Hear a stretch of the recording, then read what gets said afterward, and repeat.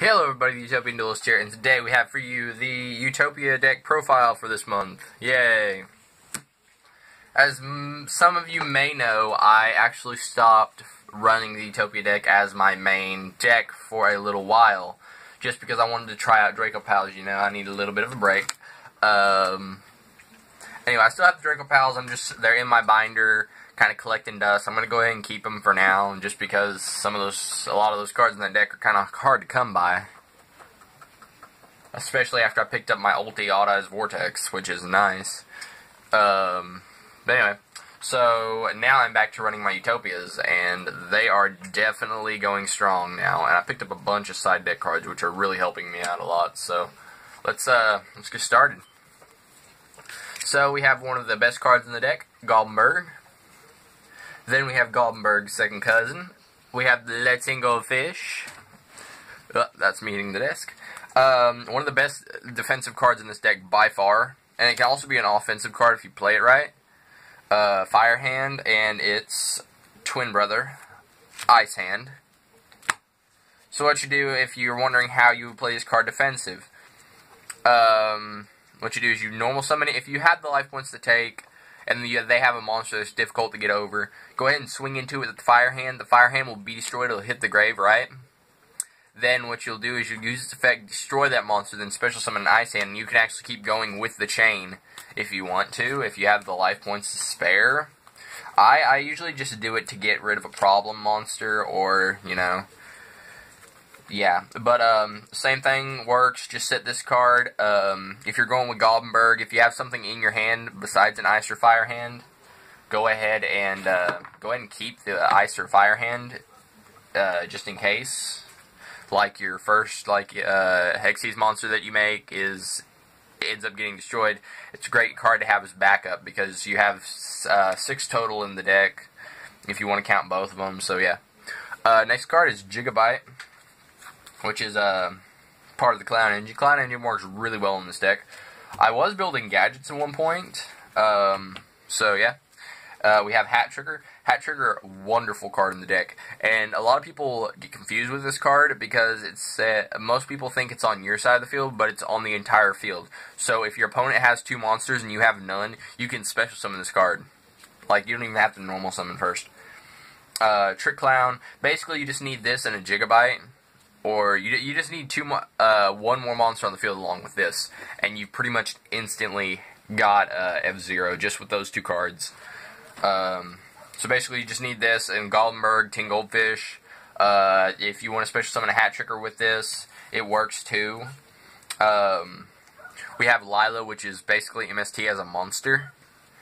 When you normal summon or special summon it, basically any way you summon it, you're going to go in attack, then switch it to defense to get it, or anyway, when it's switched to defense, you can destroy one spell or trap card your opponent controls, which means you can even pop Scales if you want to, which can destroy some decks.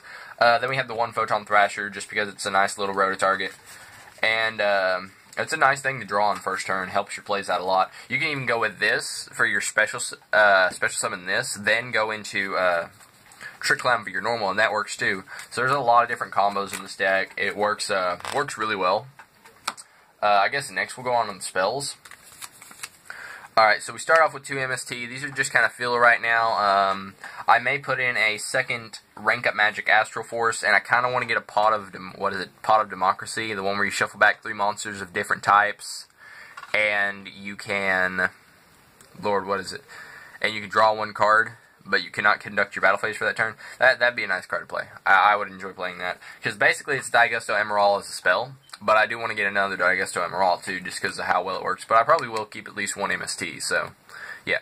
Next we have my Black Rare Regeki. I did have the Gold Rare, but I like the Black Rare better. We play the One Foolish Burial, so you can actually you can normal summon, then send the Trick Clown. Like, if you don't want to go into F-Zero first off, if you're just looking for an Xyz monster, you can do a normal summon, then play Foolish Burial, send the Trick Clown from the deck to the grave, then its effect will fire, and you can special summon it, pay 1,000, special summon it back, and then you can overlay. So you don't really have to worry about paying a lot of life points in this deck, because most of the time you're pretty safe no matter what, just with the amount of back row in this deck. Anyway, got my Rhoda in Platinum Rare. Very, very beautiful card. One Day of Peace. One Day of Peace is amazing in this deck. It's definitely better than Upstart Goblin because its effect is each player draws one card and neither player takes damage until the end of the opponent's next turn. So basically, it's going to go, you activate it during your turn, you're both going to draw a card, nobody can take damage till it comes back around to you. Which is a great way to just save your butt if you're waiting for like plays, and it also helps you set up board if you're like if you're just having trouble doing that. Let's say your opponent's running, screw it, Magisters, and somehow, well, not somehow, Magisters actually do this pretty well, but they're bouncing everything you got back, destroying everything you got, you know, dark holding the field left and right. Let's say they've activated 45 copies of Dark Hole. Why the fuck not? This really helps you get your plays set up. Just because you cannot take any damage even if your field's open. So yeah. Next card is my Ulti Rank Up Magic Astral Force. This is by far one of the prettiest cards I own. You can't really tell on camera very well though, but it looks really good in real life. This is for Beyond and Utopic Dragon. Utopic Dragon will probably go in, will probably get changed out for Zexal Hope once I order one. Because guys, Zexal Hope is out now. And God, what is it? Is Kaiser coming out? I know Dystopia is a prize card, I'm pretty sure. And honest to God, I would love that. And my friend Ryan has told me if he wins like Nationals and gets that, he's gonna make a video of just like destroying it and just like email it to me. Just because he knows I have a Utopia thing. Instant Fusion. Very, very card-like card. This is for Norden. Great card. Helps you out in a lot of situations. Then we'll move on to the traps of the deck, which is a pretty decent amount. We play Double Quaking, which helps out a lot in the deck. Very defensive. We play Triple Mirror Force. I got that Secret Mirror Force. I want to pick up all three in Secret, because I just like the way it looks. But we play Triple Mirror Force. One Scrap Iron Scarecrow. That's pretty much all my attack negation. Now, here for my summon negation, we play one Solemn Warning. Right now, 2 Grand Horn. I want to get a third one to put in here just because I like the effect of Grand Horn. It sends them directly into their battle phase.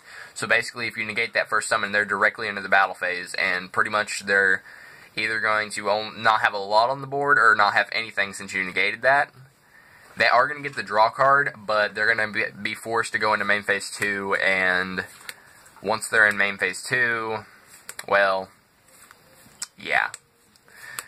They're not going to be able to attack you. They're going to be able to set up the rest of their board, maybe. It just depends on how much recovery their deck actually has. But this card's helped me out a lot. And then Bottomless. This is probably going to go out for the third Grand Horn. Or I might see if I can get like one of the new Bottomless, or not Bottomless, one of the new Trap Hole cards, and kind of run a little bit of a Rafflesia engine in here. Because I did that back when I didn't run it, back when I picked up Rafflesia for the Draco Pals. And I ended up just running this like full spell build, full spell monster build, so... And then the Rafflesia kind of just got passed down to this deck, so... I did kind of enjoy that. I ended up having to trade the Rafflesia to Ryan for, I think it was part of my trade for the Ulti Vortex. So, yeah. Then the one Xyz Reborn, which is a nice card. What you do, my favorite two moves with Xyz Reborn is, once your opponent finally destroys, like if they have trouble with, Lord, what's it called? If they have trouble getting F-Zero off the field, and they finally, like, they try so hard, and they finally get it off, you activate Xyz Reborn, like, upon destruction, basically. And then bring it back, and this becomes the Xyz material attached to it. And you just watch them, like, die inside. Like, just the life fade from their eyes. Another thing you can do with this is you can, Xyz summon, or, summon the Utopia from the graveyard. And then overlay, this will become a Xyz material on it, then you can overlay straight to Lightning, and you will have the 2 overlay units to go to the 5K. So that's another Big bonus to the deck. Now we go on to the extra deck. We have my traditional 3 copies of Utopia. If you're not running 3 copies of Utopia, guys, there's something wrong with your deck. Especially if it is a Utopia deck, you always run 3 copies, just in case one of them ends up, hey, you're going into Lightning. Right before you go into Lightning, someone activates a bottomless or something like that. You're pretty much screwed at that point. But yeah, we have my Japanese gold lace, my regular gold lace, and my gold super. I think is what that is. The super with the gold writing. I'm pretty sure it's gold super. I don't remember. Anyway, so there's those. I played double Lightning, just because Lightning is a great card in the current meta. I'm pretty sure it'd be a great card in any meta, just because of the fact that it can get over almost anything. Plus, it's just a good little card if your opponent's running full back row deck. Then it's definitely amazing, because this will get over everything they got. Plus, you can just keep like hitting them with that 25, and normally you'll have game within a few turns. We run the 1 Beyond for the Astro Force. Beyond's a great card. When you summon it, and I'm almost considering running Prime in here just because of Beyond's effect, because I have used it more than you would think. And I've also done like take target Beyond after I actually summon it, everything goes to 0 on the board. I'll target like my extra Daigusto Emerald or whatever I have sitting on the board, banish it, target a Utopia in the graveyard. I'll wait it. I'll see if I can keep that alive long enough. Wait a turn. Instead of my draw phase, I'll add back the Astro Force. Drop the Astro Force to the grave to actually summon the Utopia Dragon, which is our next card. Which is actually a pretty decent play, because most of their monsters on the field at that time are going to be 0, or all of them, unless I did went ahead and destroyed one and all that. They're going to take probably 3k and 4k to wreck a couple times with that play. We have the F-Zero. F-Zero is a great shield card against most cards you're going to go up against. You can ask anyone I know. If I know that your deck has a problem with F-Zero, that is legitimately, I will make sure. I don't care how many resources I have to burn, and most of the time it's not many, just because of how much consistency this deck has. This is going to be like the first card I pull out. First turn, first thing I do. Just because of how hard it is for some decks to get over, and it destroys Cosmos. Like, Cosmos hate it. I made back when Michael, and I'm pretty sure Michael still watches my channel. Back when Michael played Cosmos, I remember he scooped multiple times whenever I'd pull out F-Zero. So we played double Castell. I'm not a big fan of Honor Art just because it has to be in a face-up attack position monster. And I'm pretty sure it specifies that it has to have been special summoned as well. This, you can just, any face-up card on the field, so you can get rid of anti-spell for some reason if you needed to. This is, I'm just going off of an example from my, Lord Almighty, from my Draco Pals. Had to think for a second. But yeah, you can make this, if you can. Then you can bounce the anti-spell back into the deck. I remember I had to do that a couple times against Brent, one of the new people that came to club. He's basically like my card dealer. He's got a lot of expensive cards, and every time I need something, he usually has it, and he's willing to trade it. So anyway, Daigusto Emerald. Daigusto Emerald is amazing.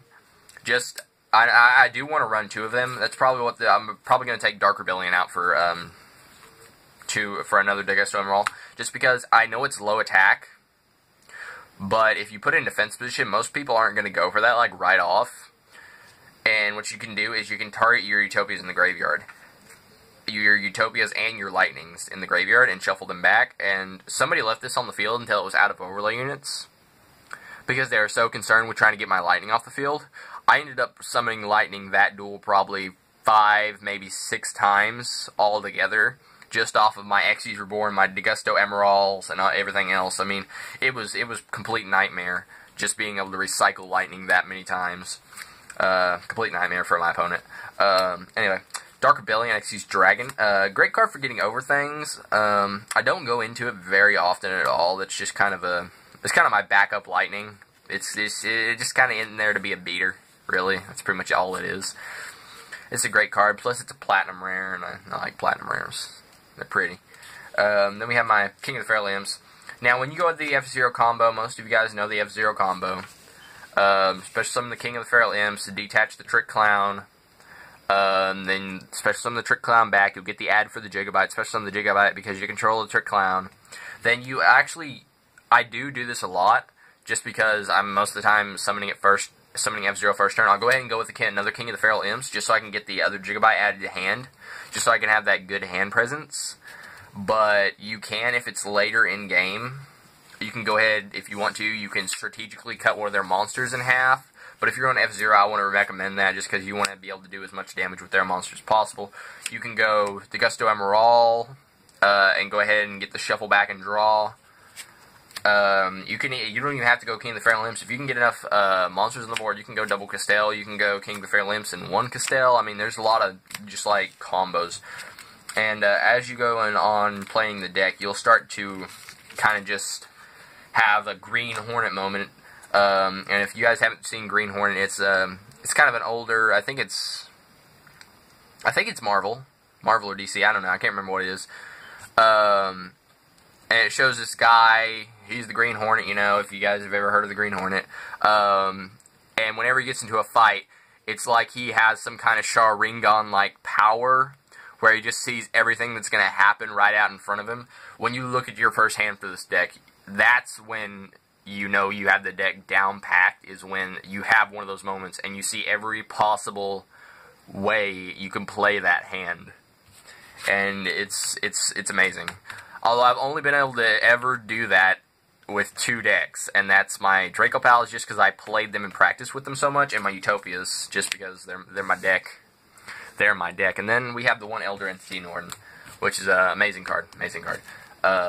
Helps with a lot of plays. You know, you can actually, I picked this up from Sam, you can actually go into Fairy Cheer Girl with this. Like, if you pulled the monster back from the grave, overlay, go Fairy Cheer Girl, and you detach the Norden, you actually get the draw card for Fairy Cheer Girl. So that can help out a lot. Now we'll go on to the side deck, which is, I picked up a lot of expensive cards for the side deck recently. See if I can get this resorted back out. Because I've already recorded this deck list once.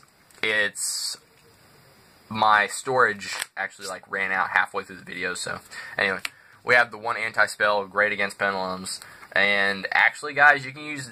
No, actually, you can't. I don't know why. I was about to say you can use Digesto Emerald to recycle anti-spell for again. I'm like, oh my god. Anyway, guys, sorry, I'm really tired. Haven't got a lot of sleep lately.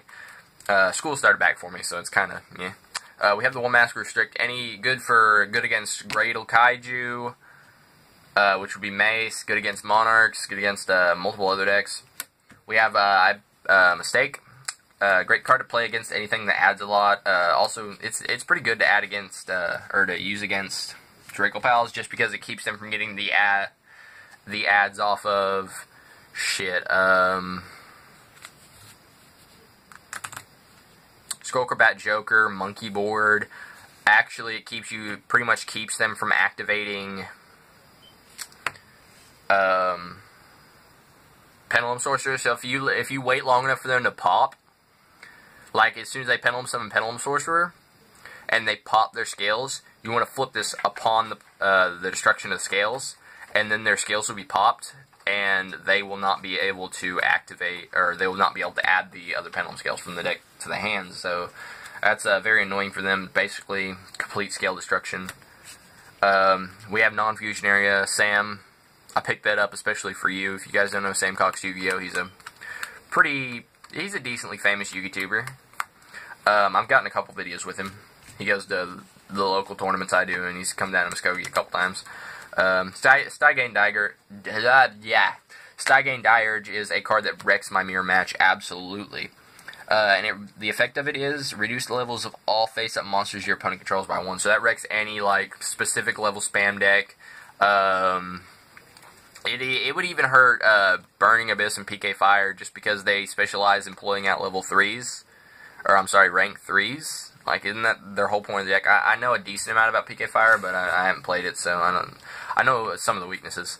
I'm pretty sure that would even work against PK Fire, honestly, just because all their monsters would be qualified as level 2. So, yeah. I played the one Necro Valley. And Malcolm wouldn't like this, but I'm going to go ahead and mention it anyway. Wow, this video's been 20 minutes. Necro Valley, I was going to record a video this Saturday against my Utopias against his Spirals, and I played Necro Valley, and Necro Valley keeps cards from targeting other cards in the graveyard. Well, I played Necro Valley. It was my first turn draw. I sided a couple other things in. I played Necro Valley, and we just kind of went on without... We basically completely ignored it was there. I let him use his big reds to target his drones. Neither of us noticed. I probably wouldn't have noticed at all, except Malcolm pointed it out to me later on that day. That, oh wait, Necro Valley was on the field. I couldn't have done any of that, so... I would have ended up winning anyway, even though I let him play it out fully. I didn't let him, I wasn't paying attention, but anyway. System down, works against most machine decks, especially Cosmo. Level 11 Area B. This is great in this deck, because all level 4 or higher monsters, while this card is face up on the field, are in defense position. And since ranks are qualified as level 0, you can have a rank 10 on the field if you want to, and it won't affect. We run the 1 Prohibition just for filler. Intercept Wave. It's a quick play spell. All synchro monsters on the field are changed to defense position at the, and then return all face-up synchro monsters to the extra deck during the end phase. We have the 1 Flying Sea just for any special summoning decks. And then, this is my Kaiju, guys. This is a card called Santa Claus. So, a lot of you may not know about it. A lot of you may know about it. It's literally a Gamma Seal with 1200 attack. And even if you, like, special summon to your opponent's side of the field and destroy it, you still get the draw card. So that's cool. And then you have the Abyss Dweller. Just for anything that would give you problems. So that was my Utopia deck, guys. Like, subscribe, you know the rest, guys. Oh, actually, no. Before I end, guys, I'm at 89 subscribers right now. So, subscribe. If you're watching this, guys, subscribe. I've noticed a few of my videos have hit 1K views, which is really nice. But yeah, I'm probably going to see if I can maybe do a live stream from Club.